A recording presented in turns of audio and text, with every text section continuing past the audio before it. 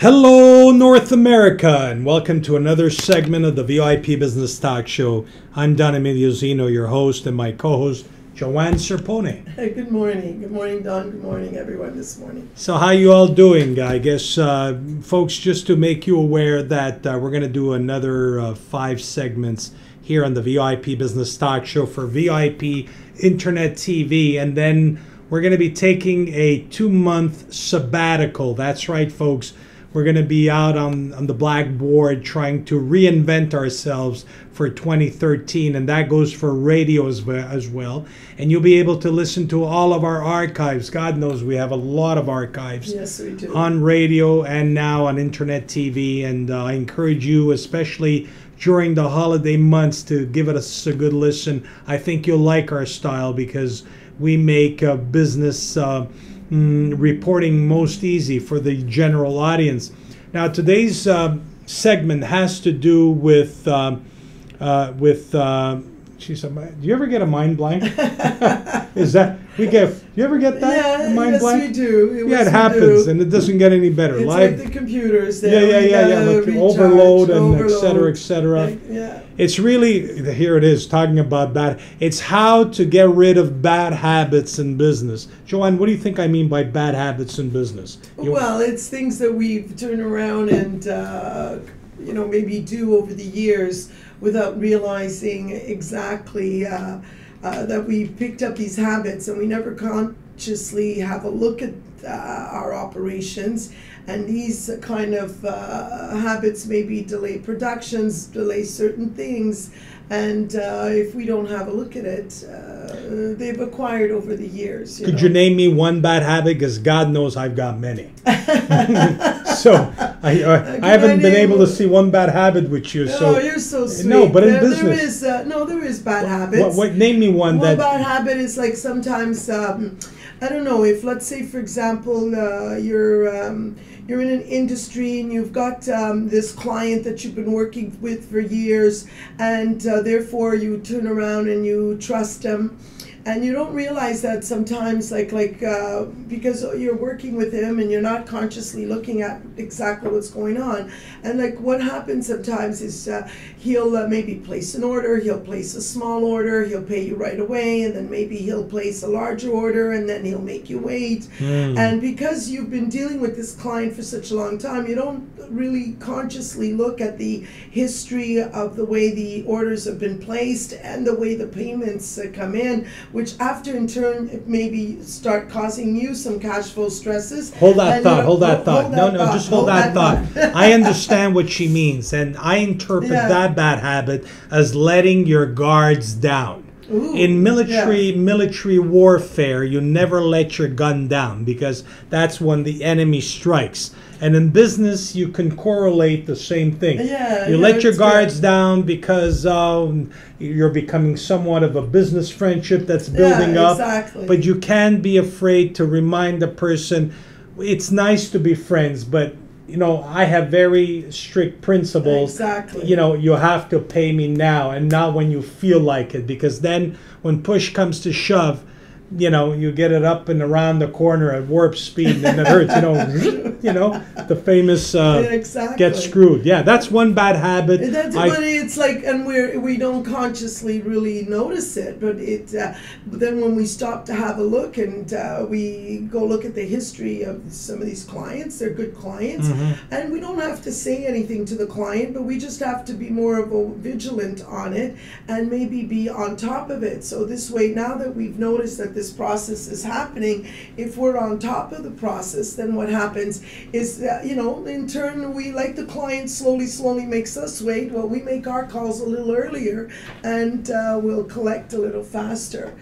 Other bad habits that I can think of. Well, I can think of one. Would you like? While you think of yours, I'm going to think of mine. Let's share here this morning.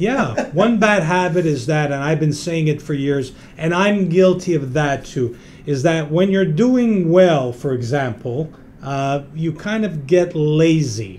And it's in all of us. You get lazy. You get lazy, and then that bad habit of not wanting to contact new people for business is going to make you go into a slump. a sales Yeah, slump. Because let's that's face true. it, sales is the most important aspect of any business. If sales are not coming in, forget about it. You can be on an austerity Oh, my program. goodness. You're Whatever you're you you're do. leading to bankruptcy, and a thing or two Oh, about bankruptcy. 100%, So you Tom. got to get those sales to come in, whether in advertising sales, B2B, B2C, whatever the case may be. And therefore, you need to find ways of constantly contacting people. Now, if you cannot contact people because you're shy, then, because that is, even though it works against what we are here, advertising sales, good old telephone, sending a letter, and then calling up, Joanne, I'd like to talk to you about ways and how you can increase your business vision, etc. Yeah, Is this a good time? Can we meet? Can we talk about it? And so on and so forth. And if you don't do that, your business is not going to work. Trust me on that. Well, I have living experience actually myself. When I started early in my career as a sole practitioner, what happens is at a certain point, maybe it was 2 or 3 years that I was in business, and the word of mouth was working out fine, and I was doing whatever regular advertising I was doing was working out, and it was amazing because it was like even a little bit of a conscious decision that I made, like you're saying. So times are good, things are going well. Yeah, who needs it? You know what? Let me It's turn like around and slack off a little bit. I'm feeling good. I'm not going to take that high blood pressure pill. And when you least expect it, it can, strike. Exactly. Yeah. And I yeah. remember consciously making the decision, saying, well, things are good. I want to turn around and relax a little bit on the advertising. And I could not believe it. It was unbelievable. Within 6 months, all my numbers had dropped everywhere. There All you my go. branches, everything had literally dropped within 6 months. And you think that because you have a certain product out there, that the product it'll always sell itself. Don't worry about it. But it doesn't sell itself. It really always got to be on top of your marketing You got and to advertising. keep getting new Yeah. business, attracting new business. Now, whether you do it yourself, whether you hire people to do it, whether you call it advertising, and there's a million ways to advertise. Yeah, You for need sure. all of those tools. Otherwise, your airplane starts going down when you reduce the speed, and But if you catch it, it goes right back Right, up. right. So basically, one of the bad habits is that you kind of get lazy as you've been in the business for a long time. For sure. And you say, well, I'm really not in the mood to call people. I'm hoping that. But look, But if you they'll don't. just come to me. Yeah, but the reality is that picking up the phone and calling people is one of the cheapest way. And I shouldn't be saying this because I'm in the advertising business, Yeah. and we're here to sell advertising, be it on radio or TV. But the fact is, picking up the phone, if you're not ready to call at least 2 new people a week, two, really Yeah. 2, and study the case, you're not going to make it. Get out of business. And this is what I'm saying. Go and work for somebody else. Follow the orders. Put your pride aside, and believe me, you're going to live happily ever after. Yeah, for sure. Don, And too yeah. many people are in business, don't know what they're doing. They're full of bad habits, and it's like poison. And that's the part that really bothers guys like me, Oh, because for I'm a sure. veteran in business, and so are you. Well, what happens in another bad habits that Yeah. I've noticed too, and we've and it's important for operations, is humans we're a bit of creatures of habits. So what happens is, let's say we have, I'll use the example of manufacturing because it's like an easy, more to associate what I'm trying to say.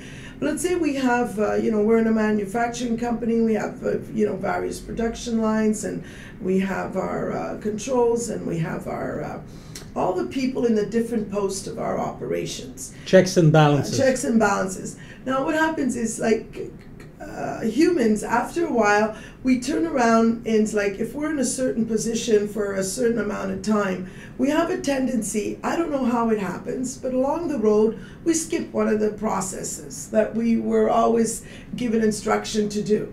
And next thing you know, one of the processes that the administration had put in place is not there anymore.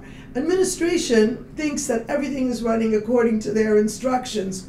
Bad habits. We don't do periodic checks of the and balances of steps that we have put into operations. And that is something that's very difficult, but every once in a while, and myself too, it's something that I hate to do. For example, you got a team that's working there for a long time, and then every single time that you do stop to actually go have a look, well, you go and notice that one of your procedures somehow is not there any longer, and nobody knows how it stopped, but it's just stopped. So we as business people, we are creatures of habits, and we do have to take our time and review our operations. And one last, but I'm being hailed here that we're at the end of our segment. Wow. One of the things, in the X-Files, they say trust no one. The truth is out there. Believe me, trust no one. When it comes to business, always in writing, and that's what we're going to be talking about on our next segment. So folks, wherever you may be across the world at this point, we want you to help us spread the word to your family and friends, and especially business friends, that VIP Business Talk Show is now on VIP Internet TV. We started off on radio 5 years ago, so you'll probably end up liking us. And believe me, Joanne's a smart lady. That's why she's my partner here. And be joining us. Until then, we want to wish you all the best in health and in wealth. God bless you. Until next time. Bye-bye.